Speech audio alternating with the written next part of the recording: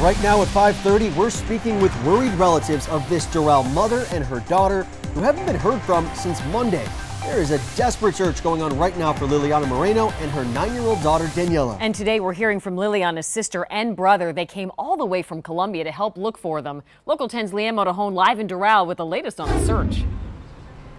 Well, Victor and Janine, this restaurant here in Doral has become a headquarters of sorts for family members and friends of Liliana Moreno and her daughter Daniela. They've been missing, unaccounted for since Monday. You can see here family members have created this flyer, posted it here on the door in hopes that someone that knows where they are will call police.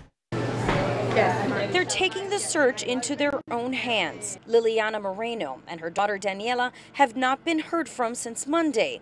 Now Liliana's brother and sister have arrived from Colombia with one mission.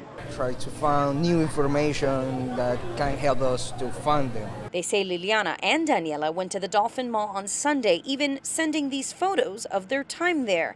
Eduardo Moreno says the two are inseparable. Really close all the time and stay together. Nosotros recibimos la última llamada de Yamileth Moreno says she spoke to Liliana the next morning at 11:30. A casual conversation, she says, and hasn't been able to reach her since. No es normal que mi hermana se She says it's not like her to just disappear. After Yamileth called police from Colombia on Tuesday, cops found Liliana's wallet and keys inside her apartment. Her car was still in the driveway and her cell phone was also gone. Yo siento que están bien. Yamileth says she knows in her heart that Liliana's okay, though police believe foul play may be involved in their disappearance. Police searched a Medley warehouse and dumpster, as well as a canal and a house in southwest Miami-Dade. Liliana's family says the home belongs to Daniela's estranged father. The family has even created their own flyers. They say they're hoping for a miracle. We need information. We need them.